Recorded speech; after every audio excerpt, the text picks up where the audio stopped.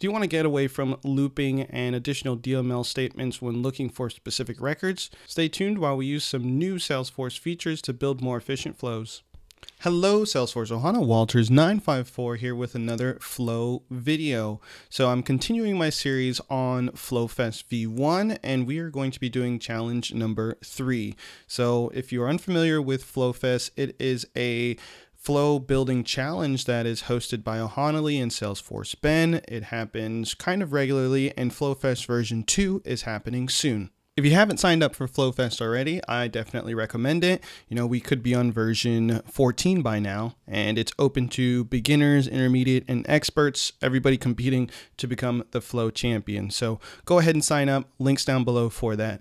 Let's jump into challenge number 3. It's going to be really interesting. We're going to use some new flow techniques and new flow features that we have not seen before. So this can be really helpful if you've never used some of these features and to really learn. Don't forget to like and subscribe if you like Salesforce content, because that's what this channel is all about. Now let's jump into that flow.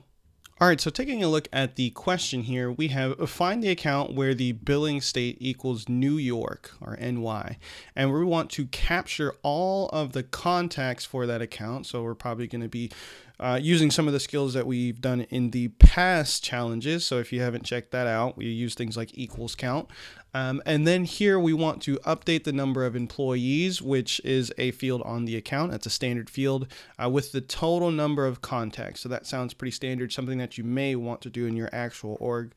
Then we have also in here, then we want to capture the number of contacts under the account where the title is SVP. So we need to do some sort of either looping or figuring out filtering of the specific contacts that we have captured. So there's a few different ways that we can do this. I will show you potentially a new way, a more efficient way of doing this, but I'm going to also talk through one or two other ways of getting this done. Now, before we jump into the actual flow, we always know that I like to look at all the data that we're going to be using for this. So I'm going to come over to all accounts, and we're looking for an account that has the billing state of New York, which it only looks like it's the United Oil and Gas Corp.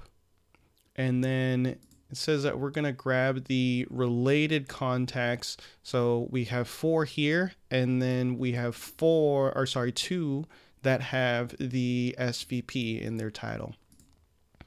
And really quickly, let's see, we've got, I think it was number of employees, right? So here's our number of employees field, and this is what we want to set, and we're setting it to ideally 4. Now let's jump into the flow and get building. Come over here. And once again, I'm going to create this as an auto launch flow just because that's how FlowFest is run, but you could easily have put this as a record triggered flow or something that gets scheduled run nightly. And now what we want to do is actually get the account itself. So I'm going to say get account. I'm just going to put in here just a little bit of a reminder to know that these are the New York accounts. Right? Because you can easily, if you have 3, 4, 5 gets in there, it can easily run away from you in terms of understanding what the values are that you're getting back. So we have a filter in here. We're going to use our condition. And what I'm going to do really quickly, just to show you some other debugging techniques, is I'm going to save this. I'm going to call this update employees, because that's a general of what it's doing, and I'm going to make sure that everybody knows that this is auto launched. All right, so I'm going to save this, and ideally for FlowFest, you want to do this really fast. You know, you read the prompt and you build out everything, but when you're actually doing this, you may want to go through and do some debugging for this and make sure everything is working properly. So I'm just going to run this and see what we get back in here, and we're not seeing anything here. It says that we found a record successfully, but we don't know what that record is. So how can we actually show that? So we know from the prompt that we want to actually update this account. So let's go ahead and add our update in here, and we're going to use our get from a New York account that we have in here. and we're just going to say update account. So this will at least give us some, if I can spell account correctly, this is going to bother me. Move this over here as well. So let's save that and debug. I'll run it in rollback, and we can see that here's our account ID that's getting updated. And is this the correct one? I'll just paste it in here. And we see that it's our United Oil and Gas Corp, and the billing state, which is somewhere, there it is. Our billing state was New York. So it's the correct one that we have selected, which is perfect. So let's get back to actually completing the task that we need. We've gotten our New York account. One thing to point out here is that we are only retrieving the first record. We're not retrieving a list and looping over it. Ideally, in your organ scenarios like this, you wouldn't want to just select one account based on New York. That's very specific. You may want to loop over all of the accounts that are selected from this. But just for the prompt, we are going to stick with it for right now. The next thing we want to do is get our contacts that are related to the New York account. So we're going to say get contacts, go for our contact object. And here's where some of the potential trickiness comes into this. We know we want to grab all of our contacts, but there's a condition that they asked us, right? They said, make sure that we grab everyone that's an SVP and everyone that is just everybody in general so that we can get the count. So let's start off by getting the count for this. And we need to set the account ID of any of the contacts to the account ID of our New York account that we have in here. So that should be complete, and I'll go ahead and save that. But how do we set that value into our account? So we know it should be 4 because we've seen that, but we have no way of setting it. So what we want to do is come into an assignment, assign account values, and we are going to set our New York account employee numbers, and we have a few different options in here that are kind of cool. So this is our employee numbers. We've got equals, add, subtract, and equals count. So we've seen equals count in the past in our past videos. What we want to do is make that equal to the collection of our New York accounts. So that should, or sorry, New York contacts. So that should get us all 4 of those contacts in there. Let's debug and run this. So I'm going to skip all the way down to our assignment, and we can see that, hey, we've got 4 employees in there, which is great. And when that update runs, since we did an assignment, we're updating our New York account. That update will go through and it'll update everything. So now, how do we get our assignment of just the SVPs? Right? So I wouldn't want to filter in here and say, you know, title is SVP, because then we're going to be missing all of our other accounts. We could, let's use a duplicate feature, right? Can we, here we go, copy element. Can I paste it in? Paste element. We could edit this, right? And say that these are the New York SVPs, update this.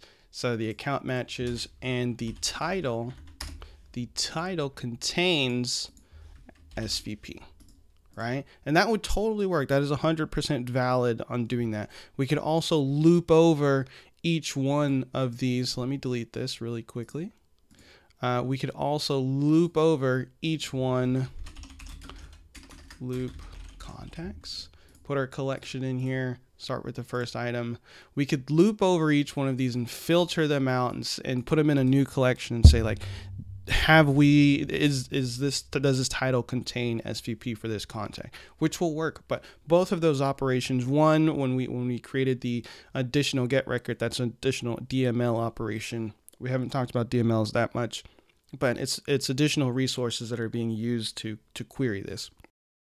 The looping in here is also can be very costly in terms of computer and processing power. So we may not want to do that, especially if we're over like thousands of or hundreds of thousands of contacts.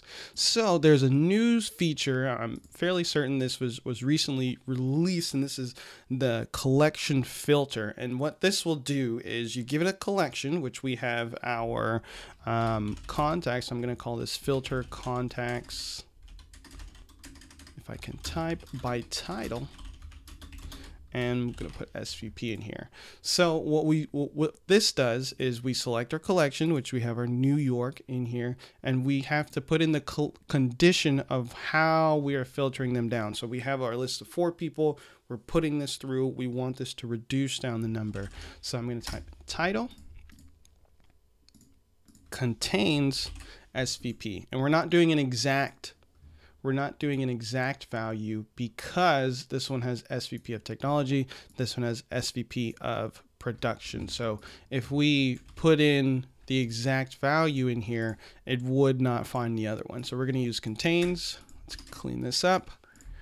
And boom, we have now filtered down. When this runs, it's going to filter it down for the contacts by the title. So finally, what we want to do, or I guess what we need to do, is just have this be some sort of value as of right now, or contain it somewhere. For the flow challenges, there's that subflow that you enter the information in, and it's going to pass it on for your submission. But right now we have nowhere to put this. So let's figure out a number field that's kind of open that we can just throw this in.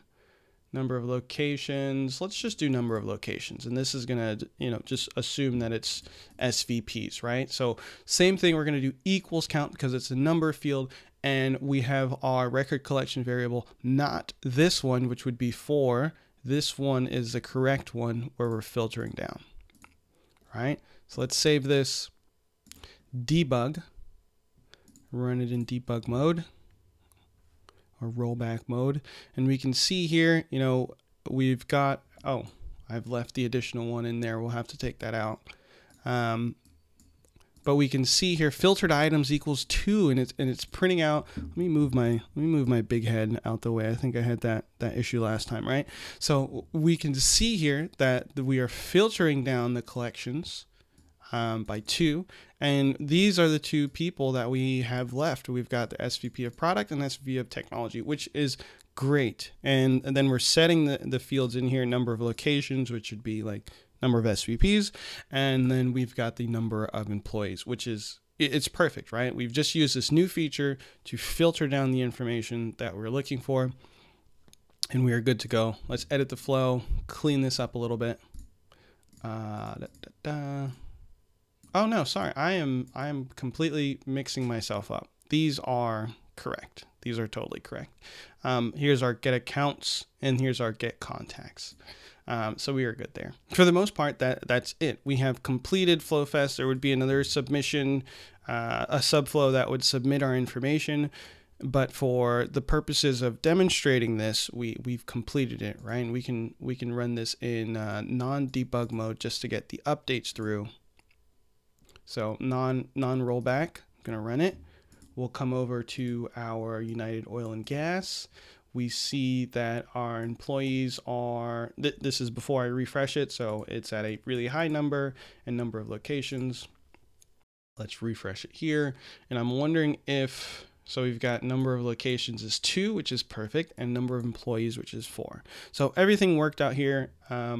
We were able to filter the records down successfully and use this new feature to be more efficient in our flows. I hope this video was helpful, and if it was, make sure to leave a like and subscribe for more content like this. Leave a comment down below if you're going to be participating in the next upcoming FlowFest. I hope to see you there. I'm Walters954, and remember, I believe in you.